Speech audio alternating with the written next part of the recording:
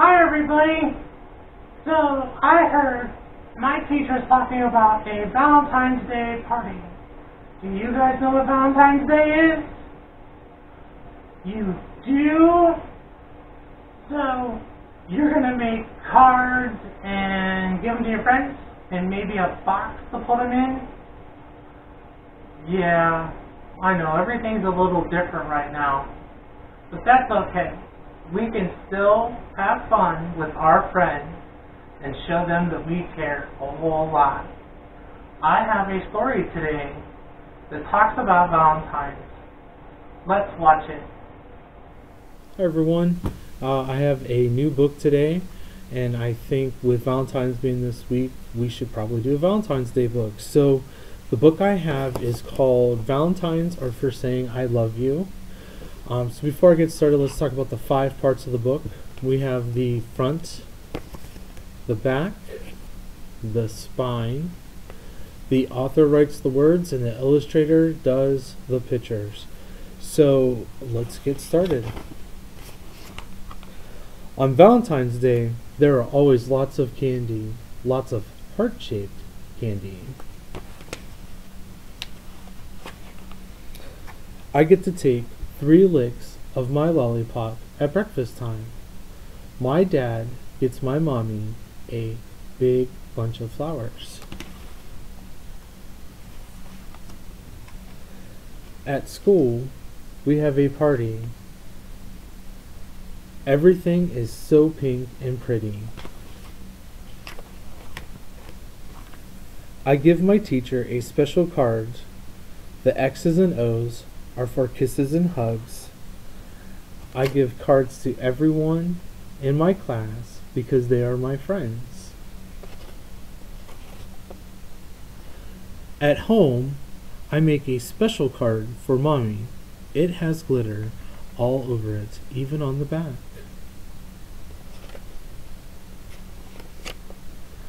The one for Daddy has doilies on it that look like lace.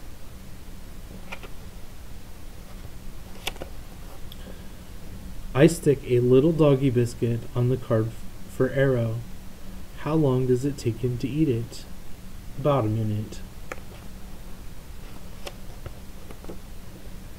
And for my baby brother, I tape a big heart with an arrow on his crib. It will be the last thing he sees before going to sleep. My grandparents come to visit after dinner, and I have cards for them too. My grandma's card smells extra sweet because I sprayed it with perfume. And because my grandpa likes jokes, I made him a funny card. You read the back of it first. Valentine's Day always comes on February 14th. But it is not like other holidays, like Christmas or Thanksgiving. It is a day when you show your friends and family how much you love them. Of course, you can do that each day, but on Valentine's Day, it's extra special. So, what did you think of the book? Did you make Valentines for your friends and family? If not, maybe you could ask Mom or Dad to help you make a card. Until next time, bye. Wasn't that a super cool book? How about we work on some projects together? I think Mr. Rock has a fun idea. Maybe some super cool projects that you can do at home. Let's see what he has. Who's ready to do some Valentine's Day projects? I have 2 that we're going to do today. One, we're going to make a card, and the other one is we're going to make a little person out of this heart. So here's some things that you're going to need. You're going to need cardstock or paper, or even colored paper. You're going to need some markers and crayons, some glue, and some bobbly eyes if you have them. We're also going to need your imagination. Okay? So let's get started. Let's do the card first. So what I did was I got myself a piece of purple, light purple cardstock here. And much like this one, we're going to write Happy Valentine's Day. Okay? And if you have any troubles with spelling the word, feel free to pause the video and then use what you see right here. Valentines.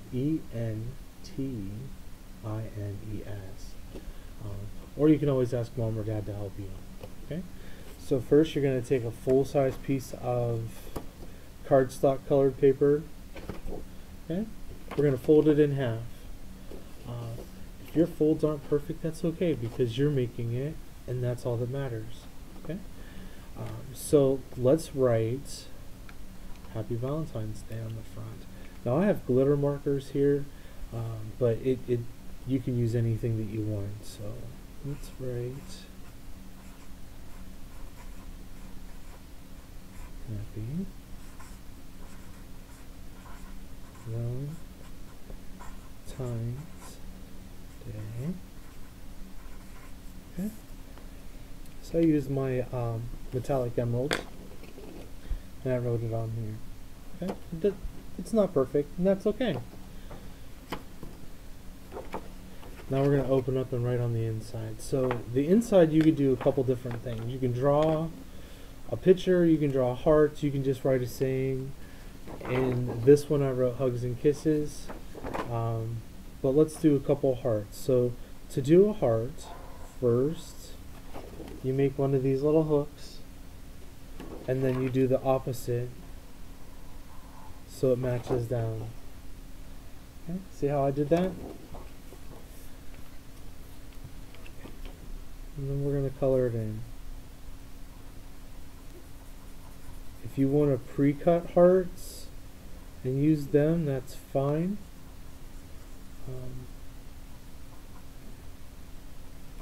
So I colored in my heart here, and I am using a metallic ruby to do that. Okay. I'm going to get out my gold because, you know, gold's shining. And I'm going to do a big heart. Okay, but I'm not going to color this one in. Okay. And then, who's your card for? Think real careful. Who do you want to make your card for? You could do this for anyone that you want to do cards for. So if you have a Valentine's Day party this week and you want to make cards for your friends, awesome. I'm sure they would really appreciate the personal touch. If you're making cards for family members like our friend did in her book, they'll love them too. So then you want to always sign your card. And so you can do love, you can do from, and then you want to write your name. If you are still learning on how to write your name, ask someone to write it down on a piece of paper for you so you can do it. And I signed it, so we're going to sit that off over there now. It's super easy, doesn't take a lot of time. Chances are you probably already have all the stuff around the house to do that. So get creative as possible. So my second one, I said we were going to make a little person out of hearts. So I already pre-cut all my heart pieces. You can use a template or anything like that. It's okay. If you want to draw and cut out your own hearts, then I suggest you do that. It never hurts to practice your scissor skills. That's something that we're all kind of learning too. So I'm going to use these googly eyes. And I pre-picked my googly eyes based off of the size of the heart that I had. So what I would suggest is maybe take the time, get all your pieces out, put it together without gluing it. That way you have a chance to kind of feel whether or not you're okay with what you've done. Now some googly eyes have a sticky back that you peel off. The ones I have don't, so I got to use glue to put them on. So if you notice now I have little eyeballs on here. So you're probably thinking, what about a mouth? We need to draw a mouth on there, right? So I'm going to use my metallic ruby. You can use black crayons, whatever you want to do. And let's draw a smiley face because I've never seen a sad heart. Have you ever seen a sad heart? Okay, so we're going to a little bit here. Okay. Well, I drew a smiley face. Next, you're going to cut some strips off of some plain white paper. Remember at the beginning I said these are some of the things that we're going to need. They're not the exact same width, and that's okay because I'm going to do two different things with them. So first, see how I folded this over like that? We're just going to fold back and forth, and we're going to go all the way down both pieces of paper.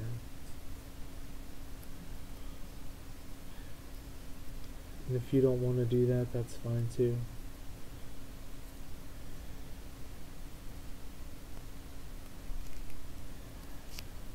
The folds aren't perfect. As one of my favorite TV artists used to say, there's no accidents, or no mistakes, it's just happy accidents. So we're going to cut this in half. So wherever your opposite fold is, you're going to want to take your scissors and cut there. And remember, always cut with an adult around. You never want to cut by yourself. At least not till you're older. On one of the little tabs.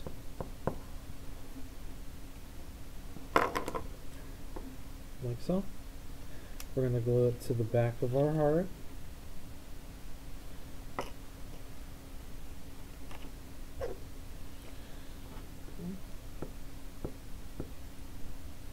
I'm going to do that to the other one. And you can put them any way you want. They could be as long as you want. They could be real skinny. Now we're going to do the exact same thing to the other side here.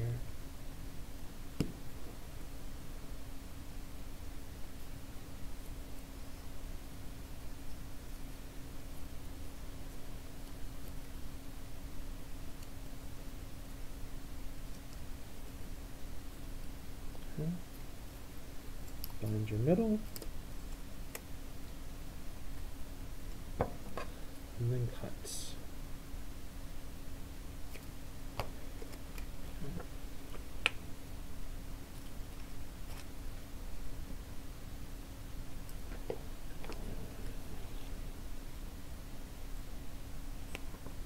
These ones we're going to want to put on the bottom.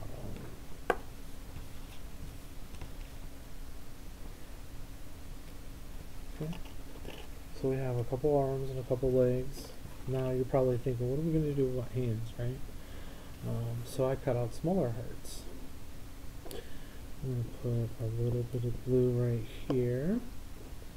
And we're going to put the heart on that. And do the other side here, and then I'll show you what I did. However you put your hearts on are fine. Little hearts. And then I got bigger hearts that we're going to use for feet. And you probably see that I'm putting the glue on my paper instead of the hearts. The reason why I'm doing that is I don't want to get glue all over my desk. You know, probably if you're working at home, you might have something down on the table to protect it, but here I don't. Alright, so there we go. We got some feet on his legs and hands on his arms. You can get as creative as you want on this. You can make them a hat, put little bows, anything you want. I think the bow's a really good idea. So let's do a bow over here.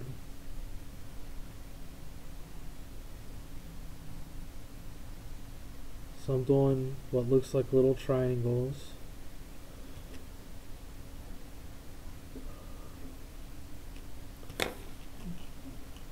I gave her a little bow, and if you see here, it's basically two triangles, but I curved all the sides there to kind of make it look like a bow. Once it's dry, if you want to give a little accent to it, you can. Alright, I hope you guys enjoyed these. I would love to see anything that you guys do. If you have questions, always ask. I'm sure someone can help you do that. If you want to ask me personally, that's fine. You guys should know how to find me through the way I post my videos and things like that. So enjoy, and we'll talk to you guys soon. Wow, those were super cool crafts. I think I'm going to make the heart person. What about you? Alright everyone, I hope that you have a great Valentine's. I'll see you soon. Bye!